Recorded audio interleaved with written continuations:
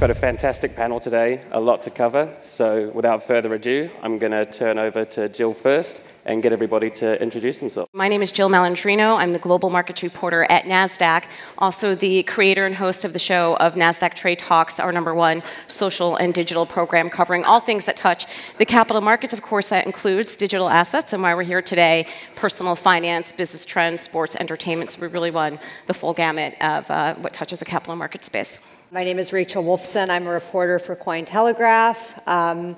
I've written for publications including HuffPost, Bitcoin Magazine, and Forbes, just to name a few. I'm currently working on a book on enterprise blockchain. I just published an ebook on Amazon about Bitcoin, so it's there. And then I used to have a podcast called The Crypto Chick, and I'm also an analyst for the firm Quantum Economics. Used to be based in the Bay Area, but I just moved to Austin, Texas, which I'm really excited about. Lovely to see you all, Jimmy, Alex, really cool to see you, Rachel as well. I've put a Vesa piece of art behind me in honor of your book cover. So there we go, he did that. Yeah, I'm James Bowater. 3 years ago, I created Crypto AM in London City AM newspaper, which is the foremost handout paper in the financial sector, covering the Square Mile and Canary Wharf and all the commuter stations. And 3 years later, we're still here, having established it in crypto winter, which seems a long time ago. And yes, it's gone from strength to strength, and we've just come out of the Crypto AM Awards, which were hugely successful. Rachel, I think you were nominated in that, so it was a really good night, and you'd have loved it very much. While still relatively nascent, the digital asset industry on paper represents several $1 trillion of wealth and what many would describe as a fast-maturing space. As the digital asset industry has developed, how have you seen coverage of the space evolve? Well, I think my particular mission was always to translate what we're doing in the crypto world, digital asset space, blockchain world, to the traditional finance sector of London and a broader audience. Explain what was an ICO. No one knew that, but that was 3 years ago. And everyone has talked about institutional adoption this, but everyone forgets that everything is based on regulation. And I think that the more that the regulators have started to put sensible frameworks in place, the more the institutions can start getting involved, and therefore the digital asset space has taken on real meaning. And we've seen it now. You've seen the entire market cap, catapulting beyond $2 trillion. So, I mean, it's a significant thing. And a lot of the naysayers have become yay-sayers as well. I wonder why. They missed the first one, so they're probably trying to make sure they're involved in the second. But definitely, it has to do with the ability for institutions to actually be allowed to participate with clients' money.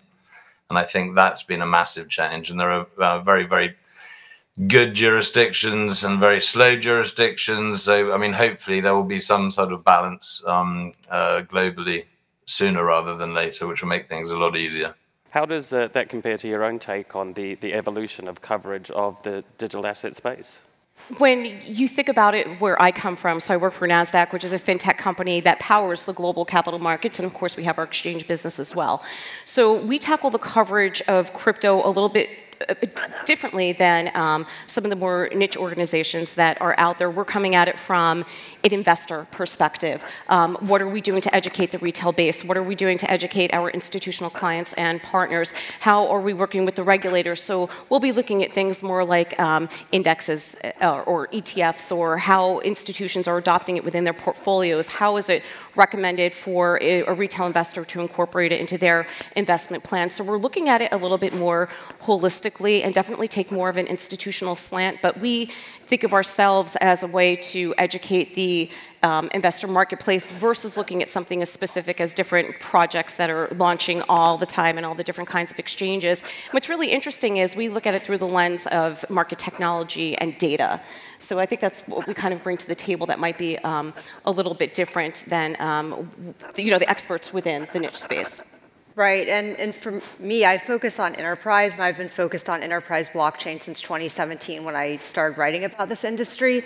So with Cointelegraph specifically, a lot of my coverage is enterprise focused. So rather than focusing on the market or prices or digital assets, I focus specifically on how enterprises are using blockchain as a technology to help with things such as supply chain management, for instance.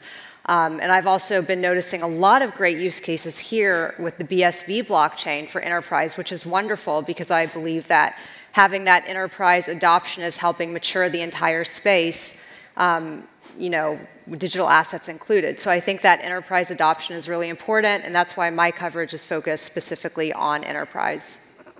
So I might turn to you now, Rachel. Do you think that overall the quality and the quantity of coverage that we're seeing in the digital asset space reflects the increasingly prominent role that it's playing in our digital economy? Some of the coverage out there is really great. For instance, myself, I prefer long-form coverage, so I don't like writing 500-word pieces that I get a press release and I regurgitate it. I never do that. So I do my research, and I think that the longer-form pieces that are well-researched and thought out actually have a bigger impact than the little short news pieces that you read that could just be fluff. I mean, I get so many press releases, and obviously fake news is a huge thing here. You've really got to do your research when you get these press releases. I mean, like the Walmart Litecoin story, it's like, it sounds great in the press release. You're like, whoa, this is amazing. I'm going to be the first journalist to break this story for Cointelegraph, you know, for instance.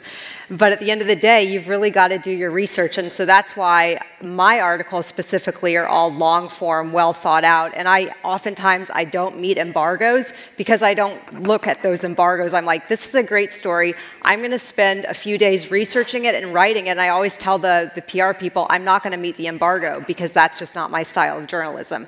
So I think that's really important in terms of coverage for this space. To Rachel's point, I think there's something to be said about investigative journalism or longer form journalism. Even for my show, and what's so interesting, distributing media through an exchange, we don't report on things like announcements like Walmart and Litecoin. And Rachel and I, as long as we've been in the business, the timing of it, the wording of it, as soon as I saw that, I'm like, this is not the way Walmart times its press releases. So that was our first clue, I would imagine. A lot of the pitches that I get, because my show looks at longer term strategy, I'm not interested in earnings announcements. I'm not interested in funding rounds. I want you on in my show in 3 to 4 weeks because I am booked out that far, and I want to have the time to do the research and the due diligence. Because to Rachel's points, I might get 50 to 75 pitches on different projects that are happening all day long, and there's no way that you can, truly leverage your resources within the industry to figure out what's valid and what's not. But I will say, for the industry, in terms of media distribution and coverage, I started off in equity trading in 1998. And as the equity business or more traditional asset classes have evolved, we were testing out different distribution channels to get your word out there, whether it was distributing through compliance to the street, whether it was leveraging blogs and now social media and newsletters and so forth. I feel like the digital asset space is in the sweet spot of legacy asset businesses already having to go through those minefields to feel what works. And I feel like the digital asset space is doing a really good job in terms of distribution of content, for sure. And so I guess for all the things that are going right, the Litecoin story that you both touched on, it still showed that there's a long way to go in this space in terms of reporting.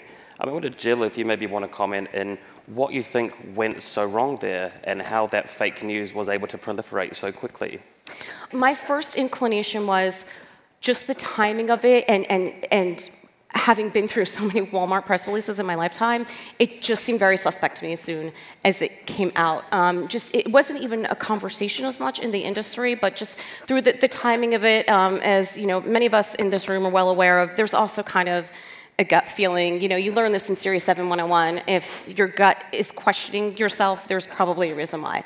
So it wasn't anything as intricate where I had certain algos or something going. It just wasn't indicative of patterns that we follow in press releases of companies that size. Whenever I get a press release from a major organization like Walmart or Target, a major enterprise, with my articles, I always reach out for additional comments because I don't just look at the press release and regurgitate it, but I reach out and I say, hey, can I speak with Walmart about this announcement? So I think that, whoever covered it should probably, they should try to get those original comments versus just looking at a press release and trusting that all that information is accurate. The there's never been a time when I haven't reached out to a company when I get a press release for comments. And when I get comments from an enterprise like Walmart, for instance, I mean, that makes the article so much better to have those original comments versus just comments in a press release that every other reporter is going to have. And that also will help showing, you know, is this story legit or is it not legit? What's Walmart saying? Because I guess the other crucial element of that story was that the fake news, it proliferated so quickly, but it led to a 20% rise in the price of Litecoin almost immediately. And so I guess with crypto markets, with always open, always on markets, the lack of a regulator to intervene, to halt trading, to see what's going on, does the media bear a higher responsibility than in traditional markets, given that lack of regulation or lack of ability to intervene? We're not news wire services, right? So like I said, it's not like we have algorithms that are picking up these headlines and they're putting it out onto their platforms. And what we do is a different style of writing. I also think, and this is nothing new, I mean, this has been happening in the equity industry for years. You have prop traders that trade specifically off of headlines. They take that risk. And that's the nature of prop trading, and that's what I think you're seeing in the industry. Whether it's right, whether it's wrong, regardless if it's regulated, that's a risk that you and your firm take on. But in terms of trading headlines, this is nothing new. I wonder, James, in July, Crypto AM, you guys broke a not too dissimilar story with Amazon and Bitcoin potentially accepting payments there. But it's still one that you guys ended up taking a lot of heat for. I wonder if you could maybe contrast the Litecoin and the Walmart story. It was a pretty horrific situation, actually. I mean, Darren Parkin, who I brought on as editor for Crypto AM from journalistic standpoint, so he's the editor of Crypto AM. He had the story, and it actually was on a Sunday, and as you rightly say, it's 26th of July, and what sort of ensued was this sort of Twitter storm. I think Kobe, the quite well followed Twitter guy, who's always a bit of a joker, sort of effectively said that oh, I conned some sort of stupid British hack into BS story on Amazon. I mean, the fact of the matter is that the story was verified, and as Rachel said, Darren is a veteran of Fleet Street, and he knows how to do it and what's right and what's wrong, and fact check and verify, confirm. I mean, even when John McAfee died, and he was very close to the McAfees in terms of reporting, and he would not confirm the death until such time as he had confirmation of death from the Spanish authorities. So with the Amazon story, it was a true verified story, and I mean, it was actually pretty horrific. When I said horrific, it was, I mean, he got death threats. I mean, because if you remember, the market moved pretty steeply, pretty quickly across the board, about 10%, but it coincided with some short squeezing. And a lot of people lost their shirt, and the abuse that he got for it was pretty astonishing. And of course, the other thing, again, going back to regulation and all of the other stuff, if you look at what happens when Elon Musk does something and Twitter's up and then suddenly Dogecoin flies off to the moon, it just goes to show the power that people do have, and to use that sort of Spider-Man phrase, it's with great power becomes a great responsibility. And I think that going into this discussion, I mean, it's verification of facts as much as anything, wherever possible. And then if you can't verify, don't publish. I mean, it is that. But then, of course, we are in a 24-hour news cycle. We're in a social media world where clickbait is absolutely de rigueur. And then also there are people who want to deliberately move the market and pump things. But I mean, that Amazon story got completely out of hand. But I completely stand behind Darren's research and his and actually the conversations he had. And ironically, I think there was an even more senior executive of Amazon who was prepared to go on record should it be needed. But actually, I think the whole thing sort of died off. And when Amazon realized probably that the market had moved off the back of it, it was quite easy to say not this year, which was their denial. So you got to roll with it. I think that there will always be situations where people get it wrong, even if they've done the best research. But that's a huge difference between, you know, I mean, I think the Litecoin Walmart story, which I think we reported was an elaborate hoax. So somebody was behind that, you know. So there are different forces at hand, you know, with different agendas. But I mean, as an independent newspaper, we try to be always as solid as we can when it comes to reporting. Talked quite a bit now about the verification of stories. So I wonder, maybe taking a step back now and thinking about selecting stories. I mean, when you think about the multi-trillion-dollar digital asset space, it's comprised of thousands and thousands of coins, big claims, big personalities. When you're thinking about trying to select these stories, what goes into that? How do you define what is newsworthy and what is going to get into the paper? I mean, do you want to maybe start with that, Rachel? Sure. So that's a great question. I'm not a news writer for Cointelegraph. So, you know, like I said, I do long-form articles that are usually published after the embargo. So for me, I focus on like enterprise stuff, obviously, and sometimes my articles aren't the most exciting breaking news stories ever, but at the end of the day, they're well thought out, well researched, and they're legitimate. So I think that, you know, when we get a press release, like going back to the Walmart Litecoin thing, people are so excited and they want to be the first to break that. But you know, you've got to think about the research that needs to go into these pieces. So like I was saying, my pieces are long form, they're well thought out. I don't write news, but I focus on the enterprise. A big thing for me is when I can get comments from a major company, that's always something that I look for. So if there's something like a startup working with Walmart, for instance, or Visa, there's a lot of those now, startups with Visa, I always say, okay, great, can I get comments from you guys along with Visa? And I think that's what really makes my stories that aren't news more interesting than just, you know, saying like, great, there's a startup doing this with Visa, let me talk to you, startup, and get your comments. So I always look at it from the angle of, you know, where are the most interesting, exciting, you know, how to make this piece interesting and exciting. And I think having comments from a big company like Visa makes my pieces a little bit more newsworthy because they aren't news stories, if that makes sense. And I guess I might turn to you next, James, because you, obviously the editor of Crypto AM, you have a very broad mandate. What goes into it for you when you're selecting what is a newsworthy story?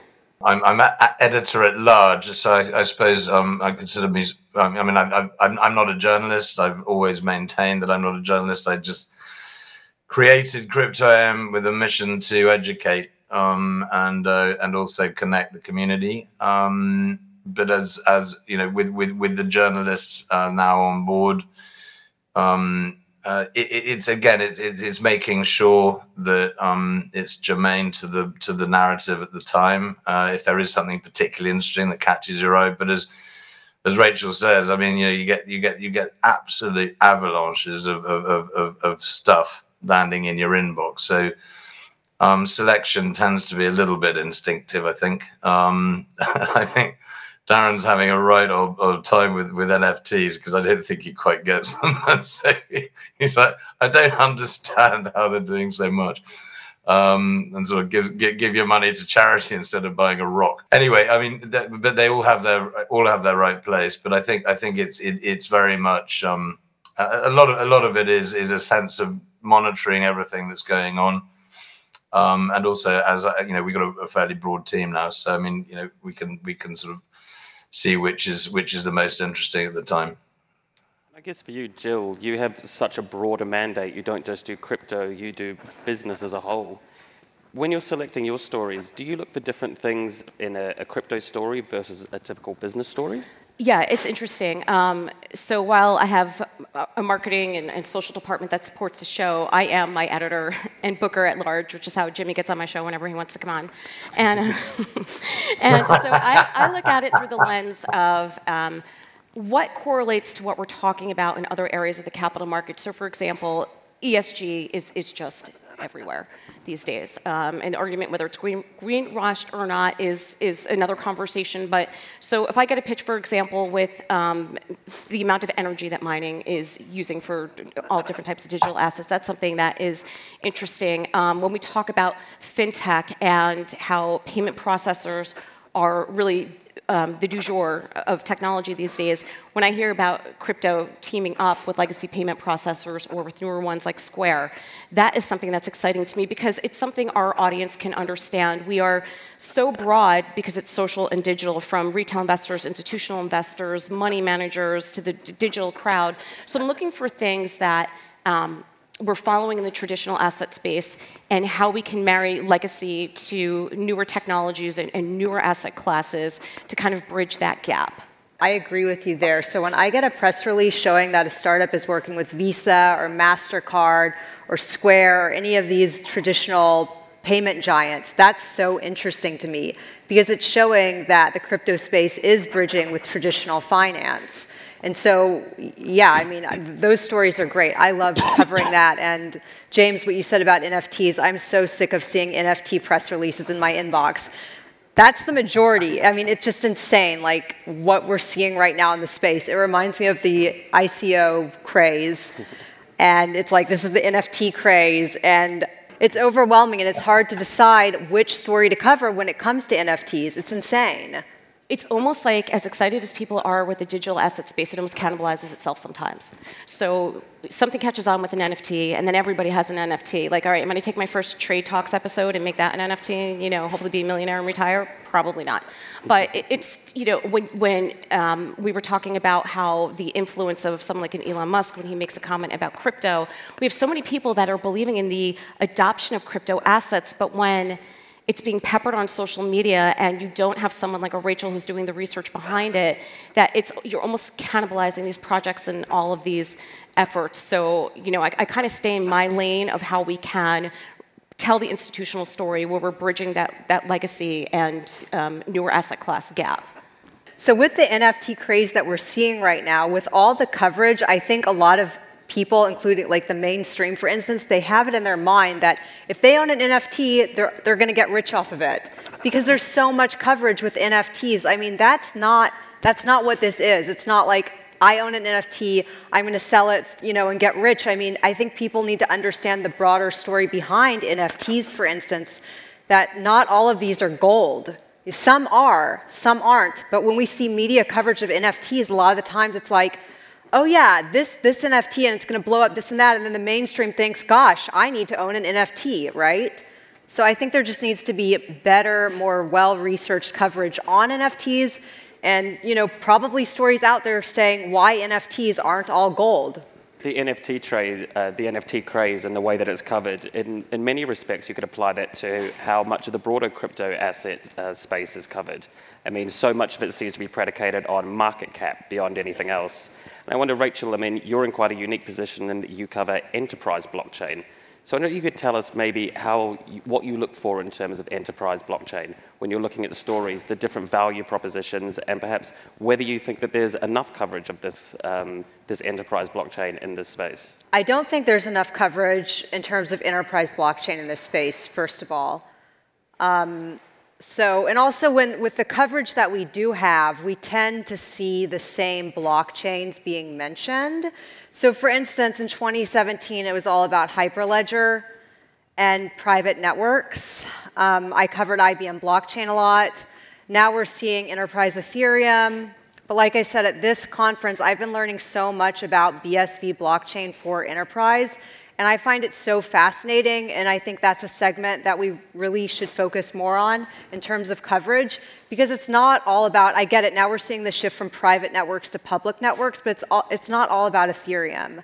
And so I think in terms of coverage, there needs to be more enterprise coverage, there needs to be better enterprise coverage, and we just can't focus on Ethereum all the time. With my stories, I focus specifically on real-world use cases. So if there is an enterprise blockchain solution out there, I always ask them about the use cases behind it. How is it being used in the real world today? What problem is it solving? Do you have customers that are already using this? Because, yeah, of course, you can have an enterprise blockchain solution, but how useful is it? And, you know, so I like things that are good for supply chain management, for instance, tracking and tracing, solving real-world problems like invoicing, risk management. I know that InChain is doing a lot of that stuff right now, which is really, really interesting. Like I said, at this conference, I've learned so much about BSV blockchain and how enterprises are using it. And I think that's great. And I think that deserves more coverage because, like I said, a lot of the times we're reading now, at least, public networks on Ethereum for enterprise.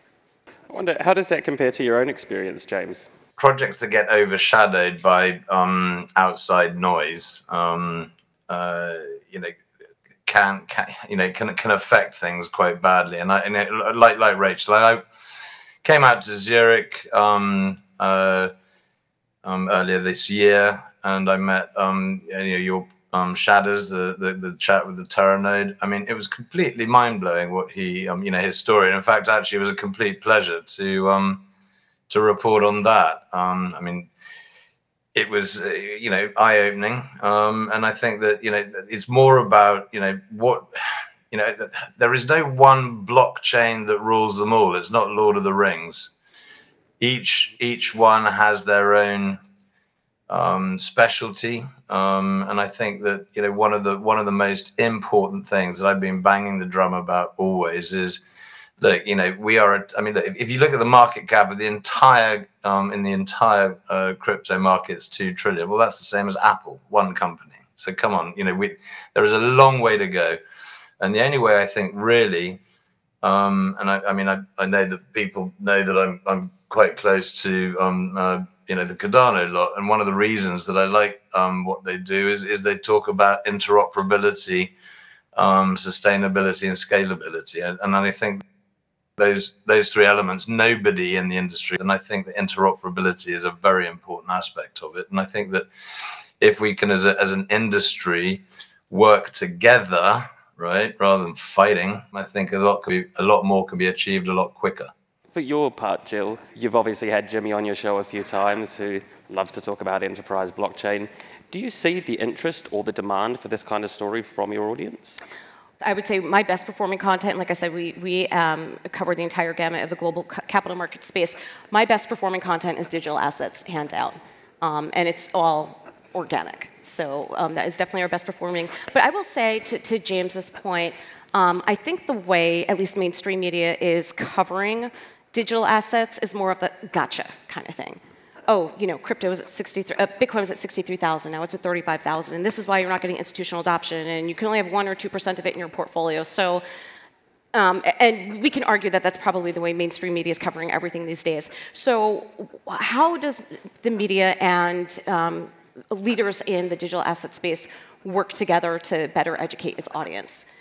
Because just following what one crypto is doing is not doing justice for all of the other projects that are going on in that space. And also, to Rachel's point, not covering just the MasterCards and the Visas and so forth. Whoever thought Square 10 years ago would be where they are today relative to MasterCard and Visa, and leading the way in terms of payment processing and incorporating that into the digital asset space. So I think that there is a lot of education that needs to happen on the media side, and then also figure out a way to work with the industry just like they work with executives at regular companies, because I think it's the only way to put the conversation forward and kind of divorce itself from one specific crypto moving forward. We haven't even touched on the explosion of DeFi during the pandemic. The pandemic hiatus. I mean, I know it was always bubbling away, but the explosion has been astonishing. I mean, I met Stanny when he had like $40,000 sort of staked, and I think there's now 21 billion staked on the Aave protocol. And you just think, where did that come from? The pace at which this industry moves. I mean, and I think both of you guys on the panel, and you, Alex, will go, when we entered into this space, blockchain, normal life, fine. Blockchain times 10 speed up. It is astonishing. And during the summit we just had, I put on a panel saying educating the grown-ups in the room, and it's literally it's how the hell do we keep up? I mean, the regulators, everything like that. Legacy banking and financial institutions are just simply terrified because they go, well, how do we adapt? How do we okay, well, let's smash that down. It's a very, very fast moving and young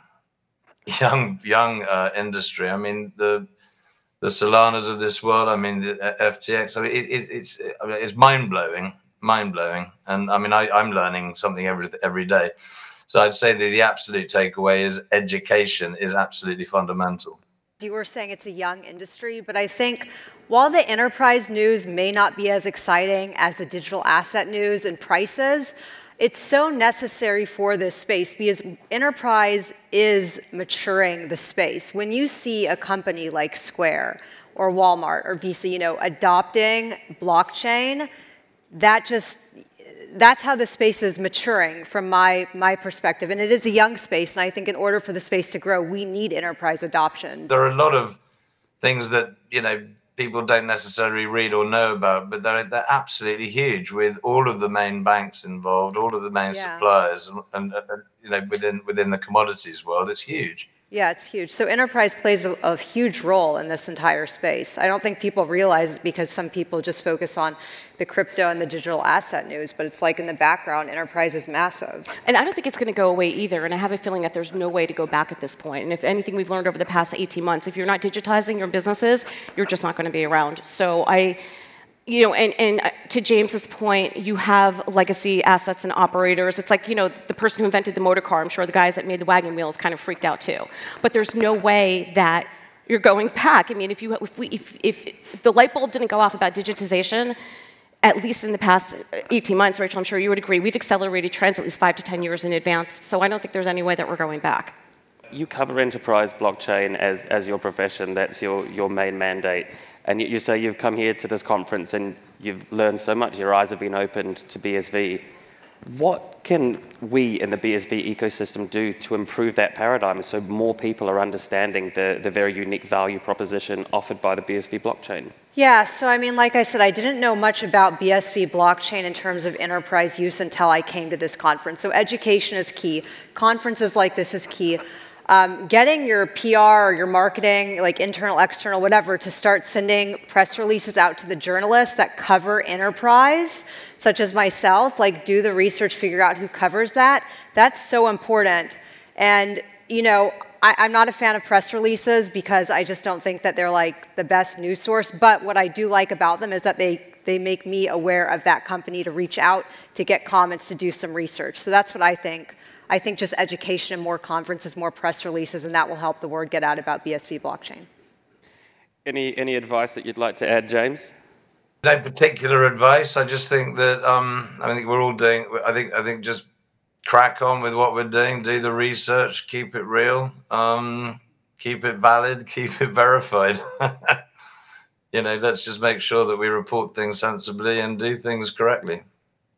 And last word for you, Jill. Anything that you'd add to that? Yeah, I would just have to say that the kind of work that James and what Rachel are doing, where we have these different segments of the crypto space, is really helpful for those of us that are covering it and being able to leverage the experience of experts such as this and to just keep doing what you're doing. Because like I said, we're not going back to the way that things were. Well, that's all we've got time for today. So could I get a round of applause for my fantastic panelists, please? Thank you.